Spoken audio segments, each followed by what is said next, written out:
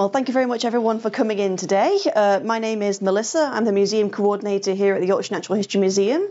And today we're going to have a brief rollover of the formation of Earth, our very own planet, and currently the only confirmed life-bearing planet in the universe.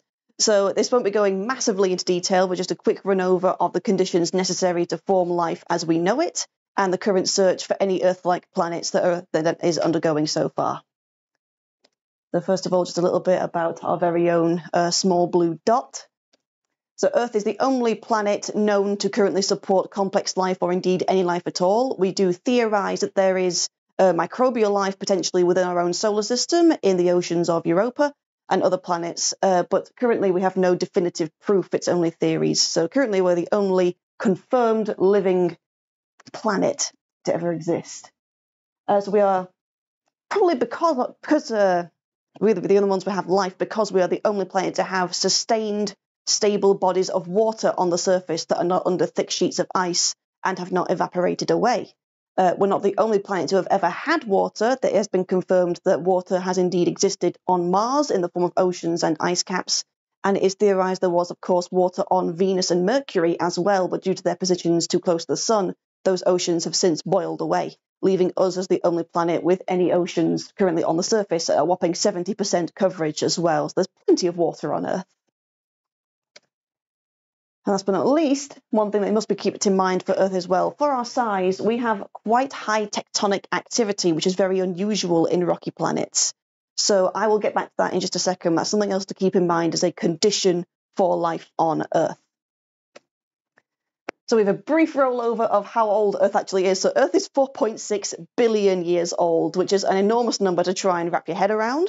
It's roughly the same age as the birth of our star, because material would have been coalescing around the newborn star and then colliding with each other to form the rocky planets near the Earth's centre and the gas giants further out into its orbit. You can find maps that have the size of the different eons and periods relevant to how long it took. This is not one of them, simply because it wouldn't fit on the actual display. But there's only been 12% of Earth's actual lifespan. The Phanerozoic eon, the eon of life, actually contains anything living at all. The vast majority of Earth's lifespan is actually in the Precambrian, and the majority is in the Proterozoic period. So the Hadean is what you would see as Earth initially forming. Many rocks collide together, literally a ball of hot lava, not much else going on at this point in time. As we cool into the Archean period, we get a lot of bombardment from meteorites. We theorize this is where Earth's water actually comes from, water and ice from meteorites, hitting Earth, evaporating, and then condensing into our atmosphere over millions and millions of years, a very slow process. And then getting along into the Proterozoic, we've finally got stable tectonic activity. We're no longer a ball of boiling rock, which is great for life, because we theorize this is when microbial life would have started somewhere in this point just here. We know we can find evidence for microbials all the way back in the Cryogenian period, 700 million years ago, during Earth's ice ball stage, where it was literally snowball Earth. There was only a thin band around the equator that was even remotely melted enough to allow life to exist. We know there was bacteria at that point in time from the fossils we find in Antarctica. So we're thinking single cellular, uncomplex life in the later part of the Proterozoic, and then complex life kicking off in the Cambrian explosion into what we see today. Now, going right to the beginning, there is theorizing that the age of the universe has been considered to be 13.7 billion years old for a very, very long time. Welcome, guys. Come on in. We've got space at the front just here. Now, the way we measured this is by cosmic microwave background radiation, literally the aftermath of the Big Bang. It's one of the only aftermath effects we actually have that we can measure. And we also measure this by the rate of redshift in the observable galaxies and stars we can see. So how we're doing it is our telescopes are focusing on the darkest parts of the night sky and measuring the change in light as it reaches us. Red is the very end of the light spectrum. It slows down and we can see the rate of travel away from us. From that, we can calculate the rate of movement and how long it must have taken to go from one point to where it is now. So 13.7 billion years is the agreed upon age of the universe. However, there has been new research from the University of Ottawa that potentially the universe might actually be 26 billion years old. There's always going to be fluctuation. It's currently it's being thought to be proven, I should say. So what's happened is the new James Webb Telescope has actually found galaxies in the darkest part of the sky that currently we were unable to see prior to this point. Naturally, these galaxies we would expect with the rate of light shift, as we know, as the further back we can see, the further back in time we're technically looking due to the rate of light speed. We would assume if these are older galaxies, they would be seeing them as only half formed or in their early stages. They wouldn't be that now, but we could only see that through our telescopes at this distance as being early formed. However, the galaxies we saw were mature galaxies. They have plenty of stars of their own. They've been spinning for a long, long time, which means that clearly the universe must have been even older than we initially expected. So that's still being thought to be proven. I believe it's Rajendra Gupta of the University of Ottawa that's actually done that research.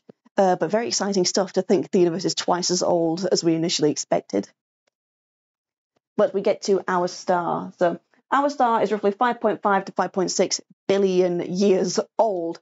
It's roughly halfway through its life cycle. It's a mature star. It's got about 5 billion years left before it goes into the next stage of its life cycle, which is a red giant, in which case it would grow to several times its current size, swallow Venus and Mercury, and just about stop short of Earth, but we would be incinerated by that point anyway. So it is a yellow dwarf star, a very common type of star in the galaxy. It's not certainly not the largest or the strongest type of star, but it operates at 15 million degrees centigrade at its core, or Celsius, I should say, rather, and operates 93 million miles from Earth, which places us smack in the middle of something called the habitable zone. So one of the key components of life is it can't be too cold, and it certainly can't be too hot.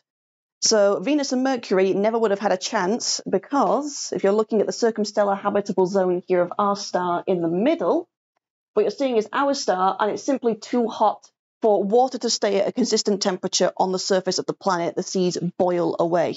If there's no water, currently we have no evidence of life. So Venus and Mercury are simply too hot to function. Earth operates here in the middle of the habitable zone. It's a perfect distance, not too hot, not too cold. Mars sits just on the edge out into the colder regions of space, and past that it's too cold, ice freezes, and ergo no life, there's no liquid water per our current understanding of life. This will vary depending on different stars. Colder stars and smaller stars like red dwarfs are going to have their habitable zone be closer toward them, simply because they're not outputting as much heat as the yellow dwarfs, whereas much hotter stars up here are going to have their habitable zone be further away. So it very much depends on each individual solar system and the orbit of each star as to whether we can find another planet with similar conditions, Earth-like conditions, as ours, since we only have ourselves to go off at this point. Now, one of the major components of life being able to form on Earth is the fact we are not actually bombarded on the regular anymore by interstellar debris. Now, of course, we have been bombarded in the past. Anyone who's ever seen Jurassic Park is going to know that there was a meteorite that struck Earth and ended the dinosaurs. This is a shockingly rare phenomenon nowadays compared to the rate of bombardment on other planets. And the cause of that is actually Jupiter within our own solar system. So Jupiter, the largest gas giant we have, absolutely enormous. Earth fits very snugly within its red dot there, as a size comparison for you.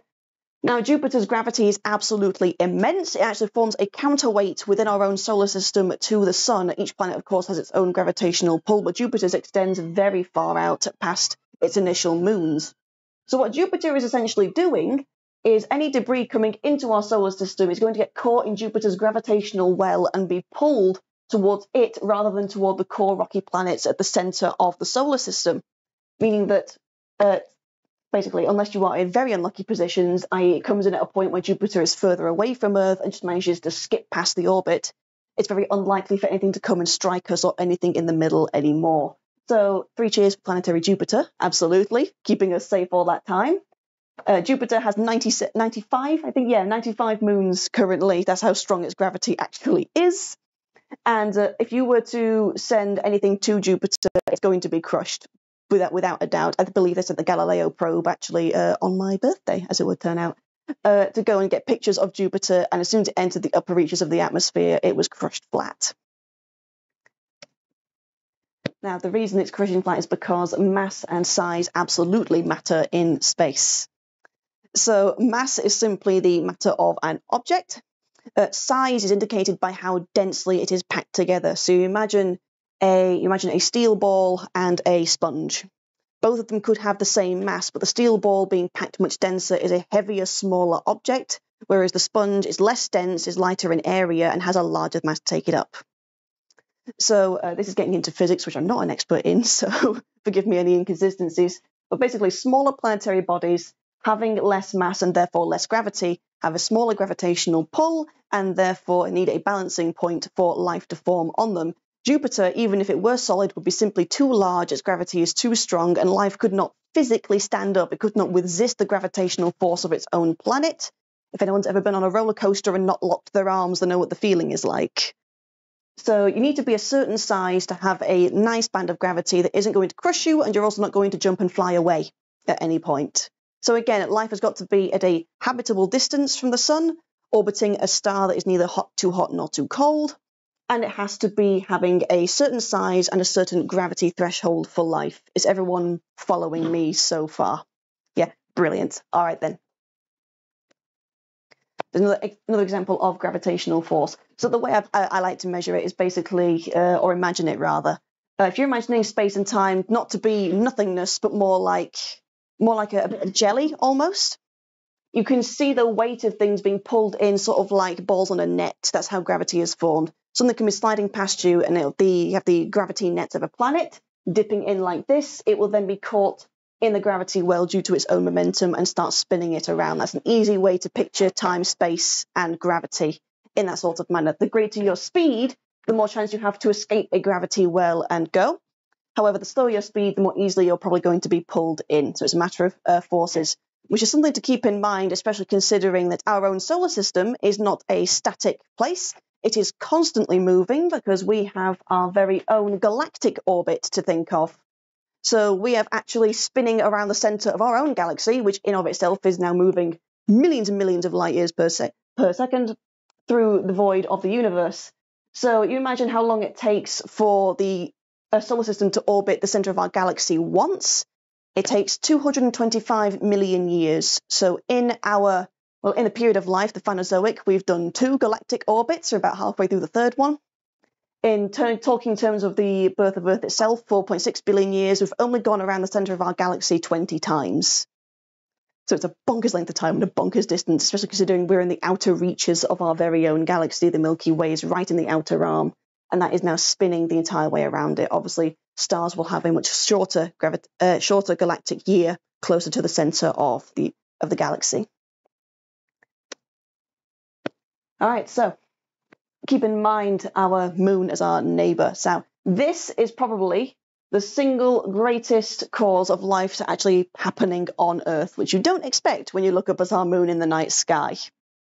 So what the moon is actually doing is the moon is acting as a counterweight to Earth's own gravity. So as we spin, we're generating movement and force among the liquid surfaces of our planet, which of course is our oceans. We know the moon controls our tides. It also controls our weather patterns. Because it's pulling on Earth as itself, air is splitting across the desert, tropical, and temperate zones to form bands across the Earth, which we know as the jet stream. So the faster Earth spins, the more violent the weather becomes. The moon sort of counteracts that and keeps it at a steady pace the entire way around. If we did not have the moon, the tide would actually be running up about maybe 200 meters every time, higher than it currently is, which would be very violent and not a great place for life to be evolving in. So that stabilizing influence of our single planetary satellite is something that's really essential for life to be forming. We know the moon was closer to Earth back in its ancient past when it first formed, and that would have had an effect on the tides as well. I will just get to that in just a moment here. Yes. So we have our Earth just about here, looking very blue and beautiful and lovely as it does. We have our moon next to it, appropriately scaled, much smaller than you think it is when you look at it. And yet, when you look at the scale of Earth and the scale of our moon, these are the moons of Uranus and Saturn, just here. We all know Uranus and Saturn are gas giants. They're many, many times the size of Earth, and yet these are their moons to scale with ours. Their moons are tiny. They're absolutely tiny. And why would you think a bigger planet would have a bigger moon as well as more of them? But that is not the case in this instance. Earth's moon is actually much larger compared to us than any other satellite currently operating in our current solar system. Why on earth would that be? Why on earth is that happening? And that is because we had a sister back in our early evolution. So way back when, 4.5 billion years ago, the sun has just formed. There's many, many more planetoids, baby planets, debris in the solar system than there currently is now. And being that things are all spinning around and smacking into each other, there's a lot of collisions happening in our early solar system too. Now, give it a few billion years, we start to find large bodies coalescing, especially in the rocky areas of our solar system. And we're finding that simply due to coincidence, we're finding large bodies are forced to share the same place. And then by that point, it's only a matter of time before a collision occurs. So Theia, this little thing just here, is our sister planet that would have also existed in the habitable zone from the sun, same orbit as we have. It would have been about Mars-sized, we think, though there is argument that it could have been potentially larger. We know Theia was a very dense planet, and one moving decently slowly, as a matter of fact. A high-speed impact would have obliterated both planets, and we wouldn't be here today. They imagine Theia was moving at 4 kilometers a second, which is enormously quick, but very, very slow in terms of planets. And it would have been a 45-degree angle of impact with the baby Earth. Now, it is all very well to say, okay, there was another planet that we've smacked into at some point, and that's why we have our moon, which is the remnants of Theia. But what is the evidence for that? It's a very tall order to actually ask of people. And the more we look at our own planet and samples from the moon, the more we're actually beginning to understand how the impact happened. So we've got here the computerized model of the impact. We'll just wait a second for it to restart. Here we go. So it would have basically vaporized itself on impact with Earth. Crucially, what we're looking at is the impact of Earth and Theia.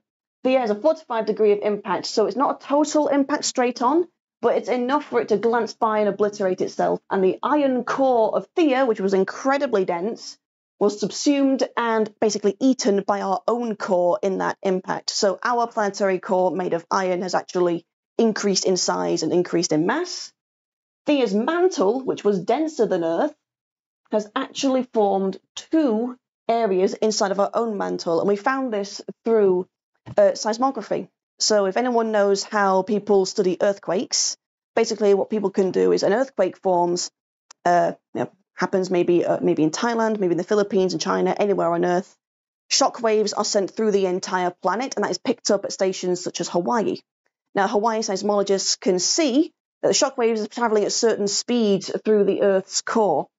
And as it passes through the crust, it's at one speed, through the upper mantle at a different speed, through the inner mantle another speed, and then through the core and back out the other side. They can see a pattern as it travels through.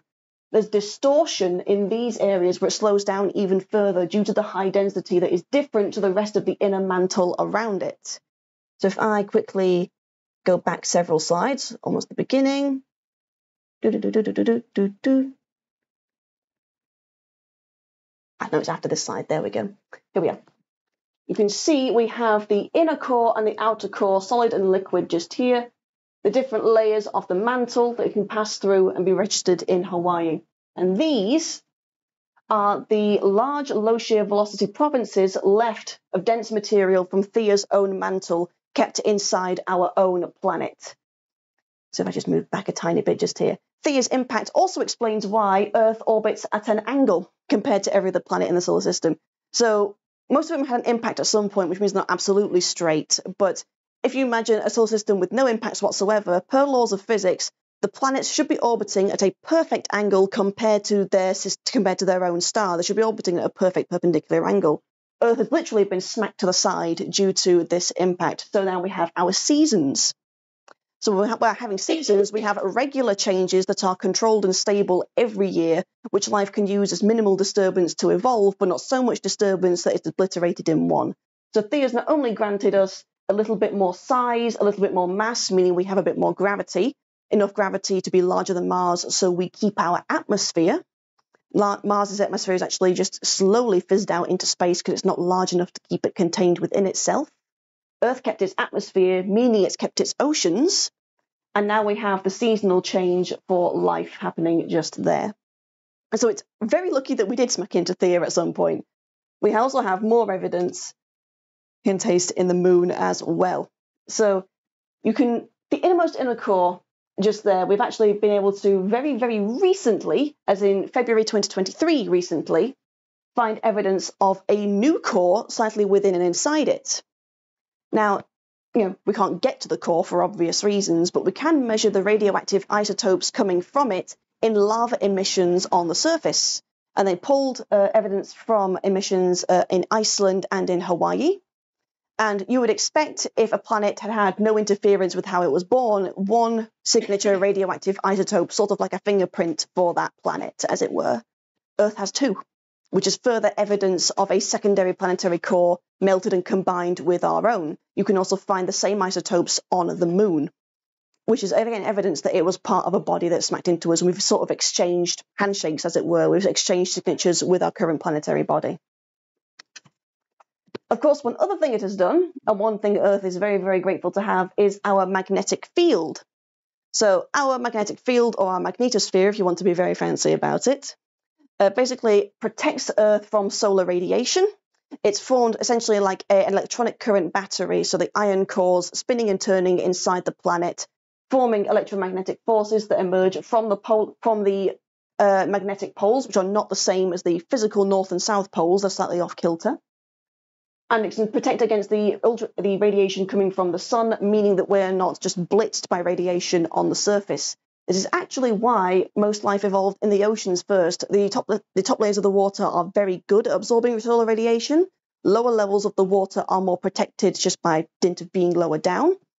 So life and the Precambrian began in the early oceans, and the magnetic field didn't get its jolly on quite as much until about the end of the Cambrian into the Devonian period, and then life starts to slowly begin emerging on the land due to that layer of extra protection. So looking at this magnetic field, Earth has the strongest magnetic field of any rocky planet in the solar system. It is leagues stronger than Mercury and Venus, and stronger than Mars as well. The moon has a very depleted iron core, and that's further evidence that we have eaten Thea's core and have sort of absorbed it into our own power within the planet. The gas giants have magnetic fields as well. Jupiter's is absolutely enormous, but we don't currently have a strong theory as to how those formed because it's very poorly studied at this point in time. But Earth's magnetic field is absolutely enormous. So you have two planets, one field, essentially, forming there, which is essential for life on Earth. I very much like walking on land. And of course, one thing that I do like to think about is immediately after the impact with Thea, Earth would have had rings.